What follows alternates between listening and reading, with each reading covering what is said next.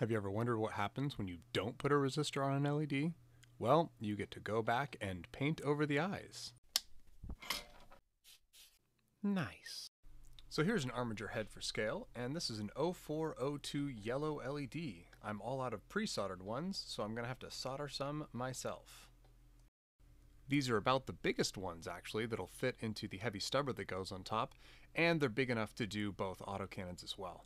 If you want to know more about LEDs and basic soldering, I have videos for both of those right here.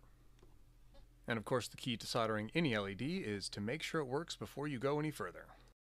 So onto that little heavy stubber that goes on top. I've completely cut off the front of this barrel. I don't need the barrel at all.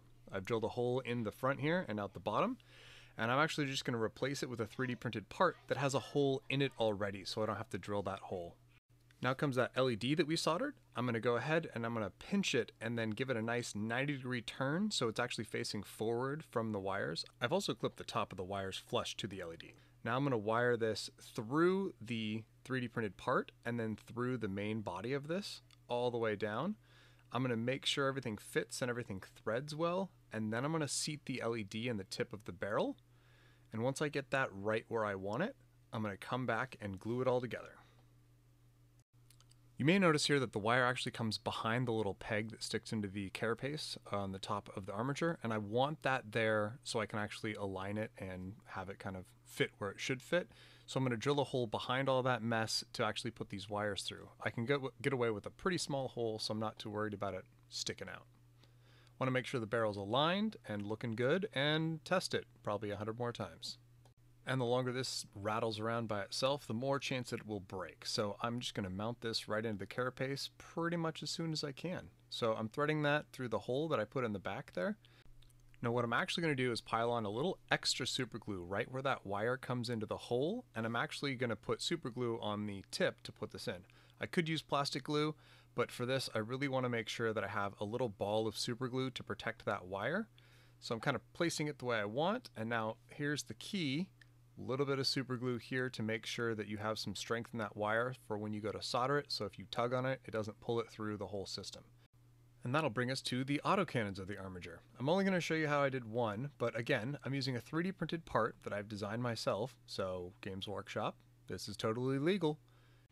So going to thread the LED through the barrel. This is probably the easiest and oddly hardest part at the same time. So once this is threaded through and I'm kind of happy with the positioning of it, I'm going to put a drop of super glue on the actual LED itself, and then this will basically pull in to glue at the very tip of the barrel behind the little muzzle brakes. That way you get a nice effect. So I've cut the tip off of this and I've made sure the hole is the right size, and otherwise there's holes all the way through this. So I've had to drill holes into the little arm plate here. I'm just going to clean that up, make sure that I can get wires through it. So oddly enough, the wires going through the main body of the gun are easy, so I'm going to actually thread them through the arm piece first so I can assemble the main gun body around the barrel and the arm piece. This is where a little bit of patience and a good set of tweezers are really important. Getting these wires to come out and take a 90-degree turn can be difficult. Sometimes, like I'm doing here, I have to pull out and kind of thread back in and through, but it's a really good effect when you're done, so it's worth taking the time to hide your wires well. So now that I have both threaded parts that are difficult done, it's time to get the body aligned and the body attached. So when I'm going to put this together, I'm going to super glue the wires kind of to the body of the gun, as well as the barrel to the gun, because that just needs some super glue. But otherwise, I'm going to put this all together without glue and then come back with some Tamiya thin and then touch the edges so you can actually get some plastic glue action around it. So I ended up noticing when I started painting these actually that I've kind of done these backwards. So I've done it so the drum magazines are kind of facing inwards, and the reason I did that is because I assembled them so the ejection port would be going away from the night. Little did I know that was wrong, but it's fine.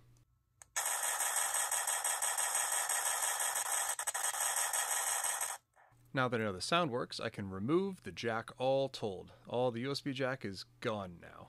The reason I'm doing this is it's a little too tall to fit under the bass with it on, and I'm only using it to download the sound on there once, and that is what it is. So this sound is going to be stuck this way forever. So I've set up the base of this by cutting out some holes for the soundboard, the little squares for the battery, And then I've actually cut a circular hole and glued some Green Stuff World mesh into it, and that's going to be for the speaker later. I'm going to worry about actually gluing the speaker in after everything is painted to make sure that I don't get any paint or varnish onto the speaker. And right now I'm just checking to make sure that nothing comes proud of the bottom of the base and it'll sit flat. So it was at that point I realized I didn't have a button on. So I went ahead and I put a button in here. That's what that big old pile of green stuff is. Now, I don't like gluing the buttons in because the glue can seep into the button and stop it from working. So I use some green stuff to make sure that's not a thing. Now it's time to sort all the wiring. And you see this right here? That's where all the wires are coming down from the feet. For this night, I have 3 wires. 2 for power, positive and negative, and 1 is a button. That button is actually going to be bussed directly to the soundboard as well. So when I press the button, it'll both tell the Arduino and the soundboard that it's time to do its thing. The other 2 wires obviously are for power, for obvious reasons. Will also need to get bussed to the soundboard that's at the bottom as well. So I'm going to have a split on both of those. I'm attaching the switch here to negative so that the switch will turn on and off the negative lead there, and that will have a power button. The other side of the button gets wired directly into ground because that's how everything's getting triggered. If you want to know more about the soundboard, I have a whole video on that here. That'll bring us to this point here.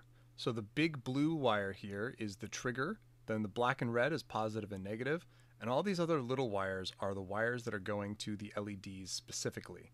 Now I'm going to run everything through power, so all of the ground wires are going to get tied together, and all of the positive leads for the LEDs is going to get soldered to a resistor and then soldered to the board. Well, they didn't all get a resistor though. So when watching through these videos, I noticed that right about there, I've actually wired the eye LEDs directly to power into the board, and no resistor. That was my mistake.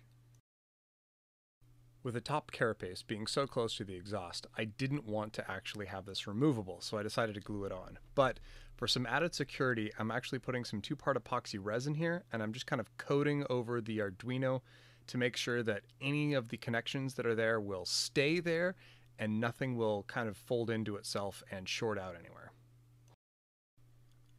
Got to make sure we get one last test in here before we actually glue the top on to make sure each piece is working. So now these are all done and painted, it's time for speakers. These speakers came with JST connectors that I'm going to clip off and save for a different project. These speakers actually have basically stickers on the top of them, so it's kind of just a peel and stick process, which makes that part of it really easy. So I'm just going to stick it straight to the mesh like so. Now that they have these wires stripped, I'm going to come in and tin them before I actually push them into the through holes on the soundboard, and that will actually give me sound. That's not too much to do. So now I just have to solder the speaker in. There are 4 pins, 2 for left, 2 for right. I'm only using mono sound with 1 speaker, so it doesn't matter which side I go to, as long as you're soldering the positive and the negative respectively. Now with everything soldered in place and everything done, I do want to make sure that it stays that way. So I'm actually going to come in with some 2-part epoxy resin and just paint everything with a really crappy brush, because this stuff can't really wash off a brush. But that'll give me a nice coat over everything to make sure that all of the pins are going to stay where they are, and nothing can end up shorting out if it goes over something that conducts electricity at some point weirdly. And here's the final product.